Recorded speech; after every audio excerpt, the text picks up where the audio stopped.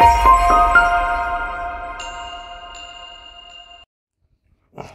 right, we move this, and we're going to get started. The actual process of making wine is really very quick.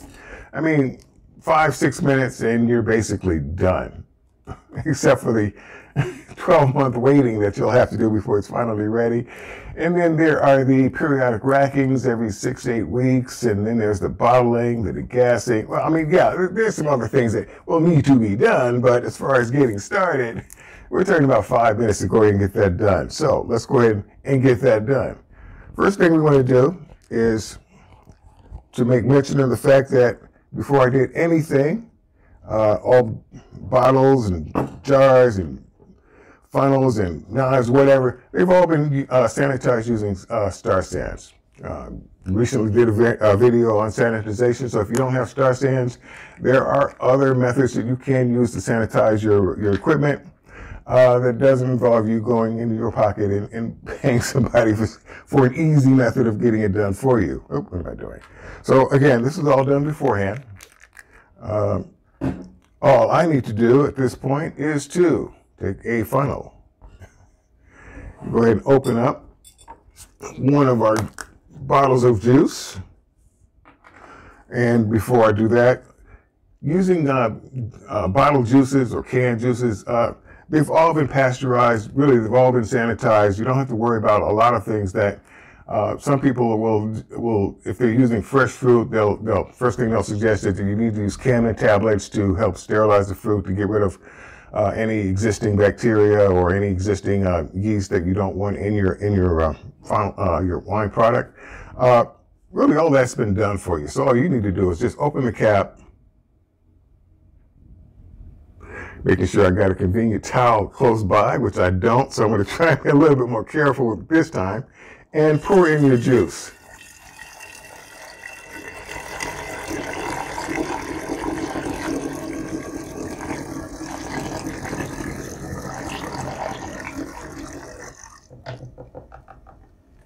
All right. Now I'm only going to put in one bottle of juice at this time. That was what mistake I made. Oh, I have to go with it. Is that I'm going to pour in my sugar, and then I'm going to shake this up.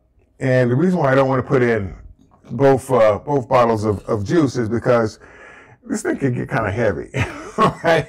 And I don't really need both bottles to be able to mix up the sugar in the juice. So we're going to go ahead and add our sugar, which was 2 cups of sugar, by the way.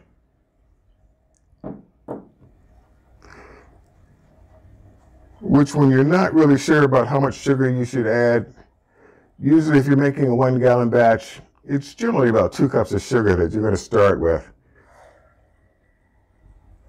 Because the fruit itself is going to have its own sugar. And the more sugar you start with, the higher potential alcohol level you're going to have.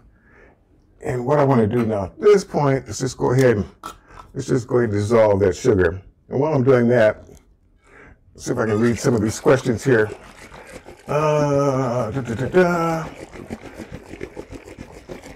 Melanie, good afternoon. Well, good evening here in the Carolinas.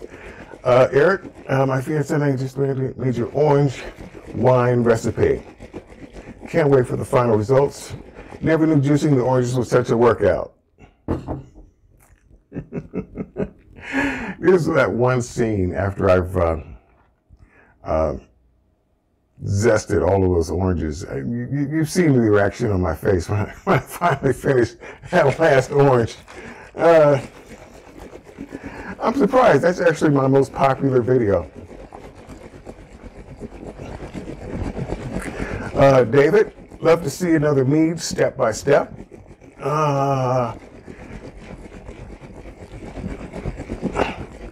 Still indeterminate about what kind of a mead I want to make the next time around. I still have 3 pounds of honey that a friend of mine gave me for as a gift, and made what did I make with that?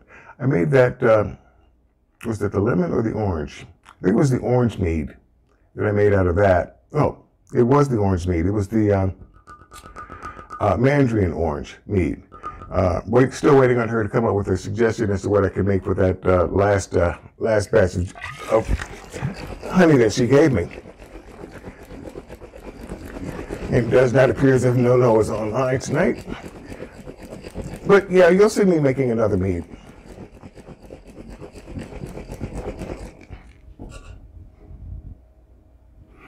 Might take a minute.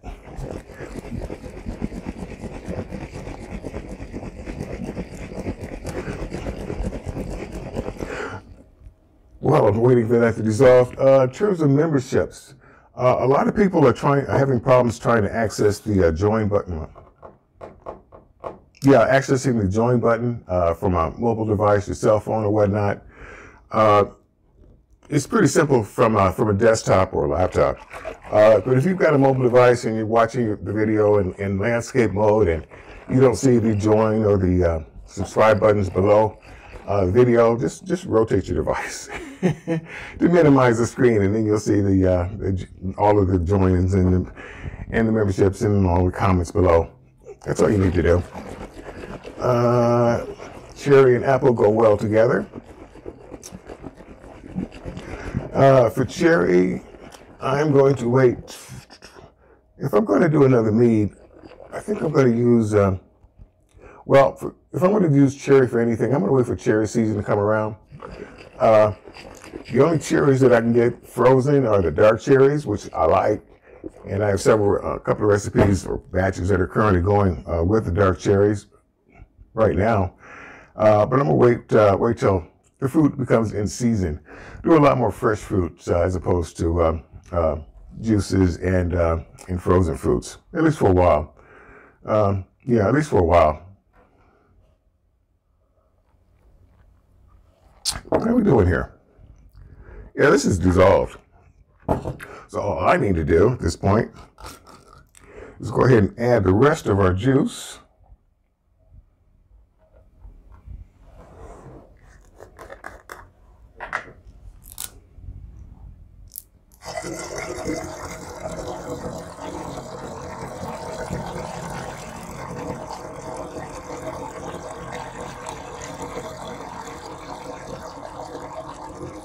I'm going to stop about here for two reasons. I'm not going to fill it up to the top for two reasons. One, during primary fermentation, the yeast actually makes a good use of the oxygen that's currently in your juice. So actually giving it a shake for the first 3 days or so to just mix in some more oxygen is actually a good thing. Also, sometimes when you're making your wines and meads, especially with meads have a tendency to kind of bubble up during primary fermentation. And sometimes it will bubble up all the way and out your airlock. So you have to be mindful of that fact. Having a good amount of headspace during primary is a good thing. During secondary, you pretty much want to try and fill it up all the way. I've got a gallon's worth of juice in the bottles, but this is a 4-liter container. Jug, carboy, demijohn, take your pick. So it wouldn't fill it up to be all the way anyway. And usually I can either add more juice or water just to bring it up to the top level during secondary fermentation. Primary, secondary fermentation. Primary fermentation, about a week. And then you would rack it, especially if you're using fruit, you would then rack it into your secondary fermentation container to get rid of all of that fruit that you've got either floating in the container or sitting in a bag, because it's done its work, and you can pretty much just discard that however you see fit. Let's see. Let me catch up on some comments here. Okay, Legendary Drew managed to save my overly sweet berry wine. Mixed it with 1-to-1 very dry cider. That works. I think that's a follow-on to the blackberry wine that I made, following the recipe exactly where it specified 4 pounds of sugar when it should have been 4 cups of sugar. So I ended up with a very, very overly sweet and very potent wine. that I ended up having to water down just to make it look a lot more like wine and a little bit less like a thin syrup. But it ended up being pretty tasty. I'm going to end up doing that one again with the modifications. Let's see, what do we need to do now? We need to add our citrus blend substitute, which is the juice of half a lemon. Move that off to the side, move that off to the side.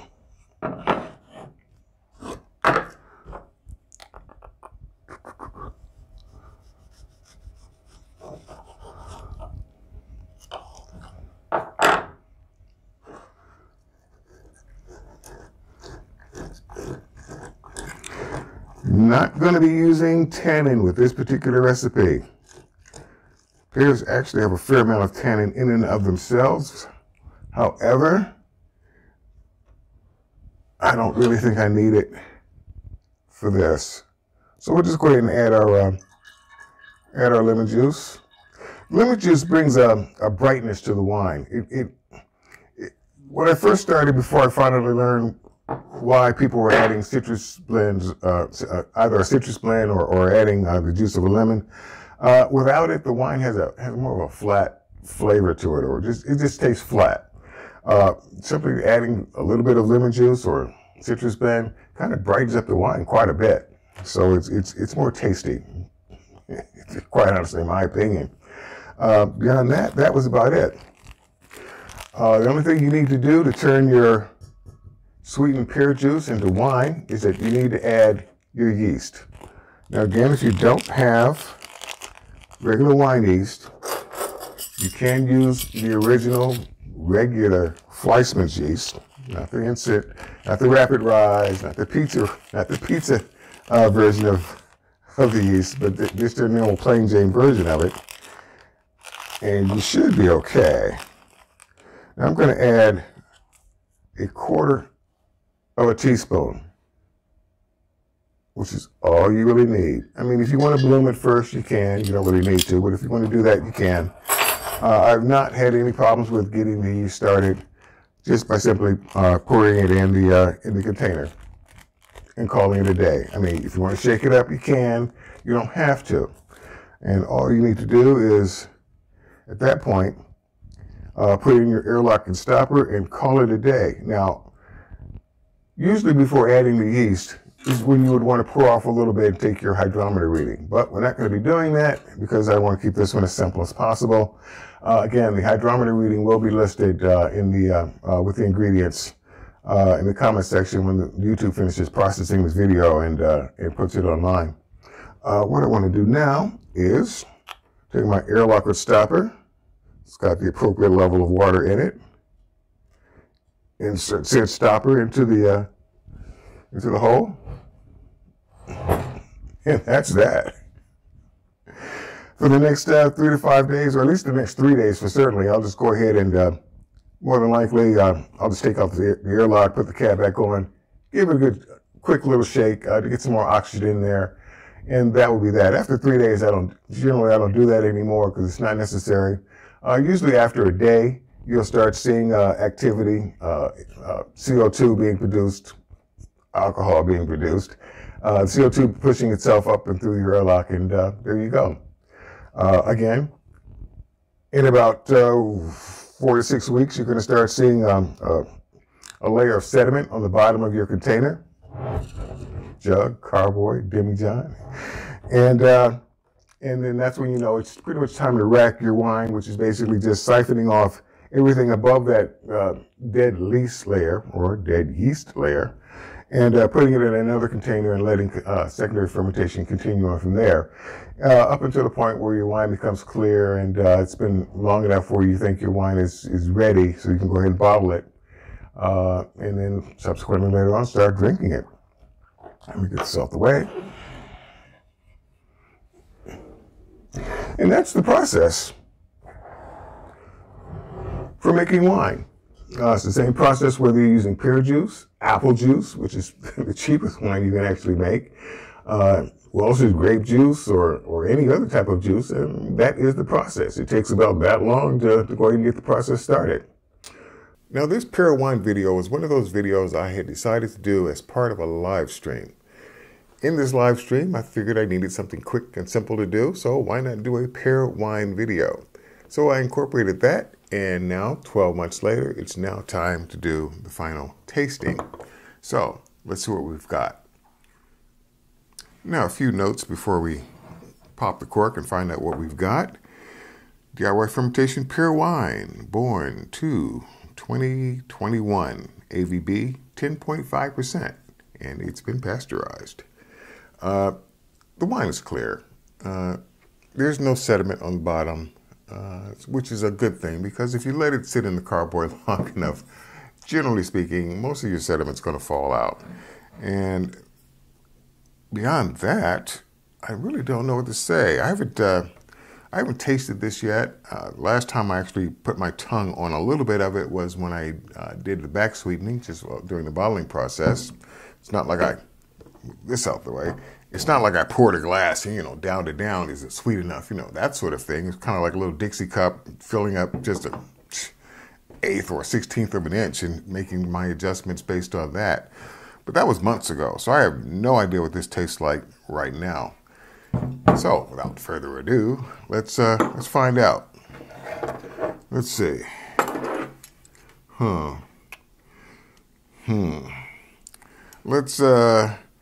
Let's try the new.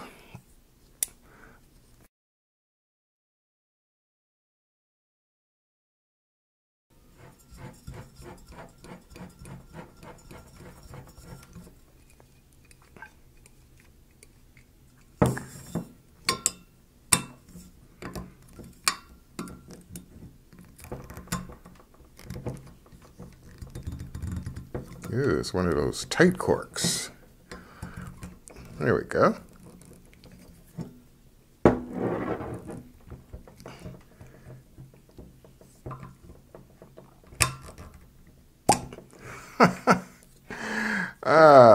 I will say this, even though I have now switched to a different type of natural cork, it's one of the few ones of the old batch that I've used where I have not actually broken it. However, it did start to crack a little bit while pulling it out of the bottle. Don't have that problem so much with these, but I'm just saying. I'm still tempted to use artificial corks going forward. But what have we got? Okay.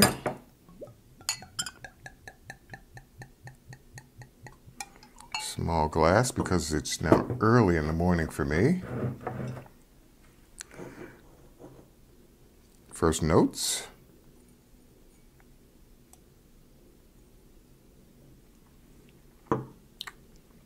First thing I'm noticing is that even though it's only 10.5% AVB, the first note that I'm hitting is more alcohol, followed by very light pear aroma. It's got a very light smell to it.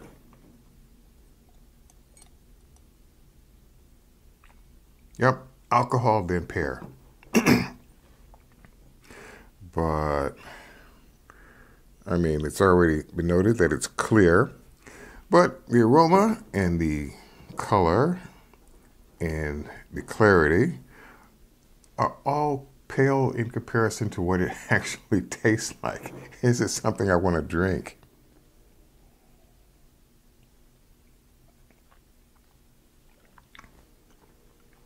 Let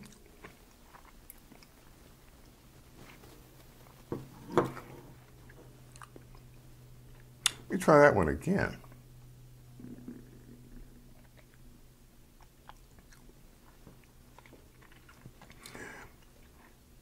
The pear flavor is light. It's very light.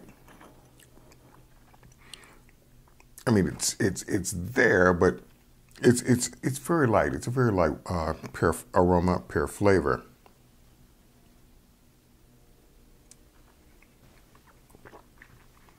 This was back sweetened to a semi-sweet wine, which I think is good.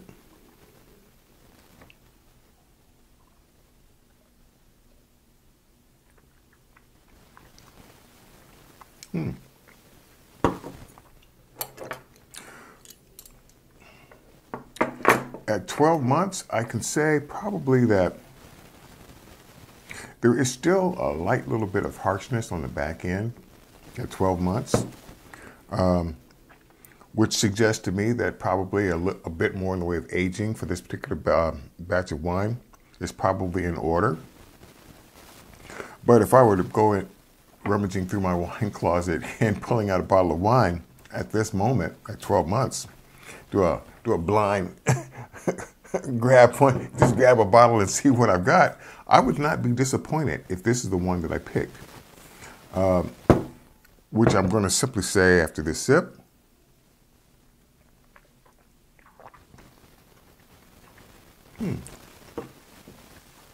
Yeah, I'm not mad at this one at all. This is definitely a bottle I'm going to finish up today. I'm trying to think of what I could pair it with what I've got in the refrigerator and what I'm planning on eating today. But still, no, I am not disappointed in this one at all so far. I might want to try this as a mead at some point.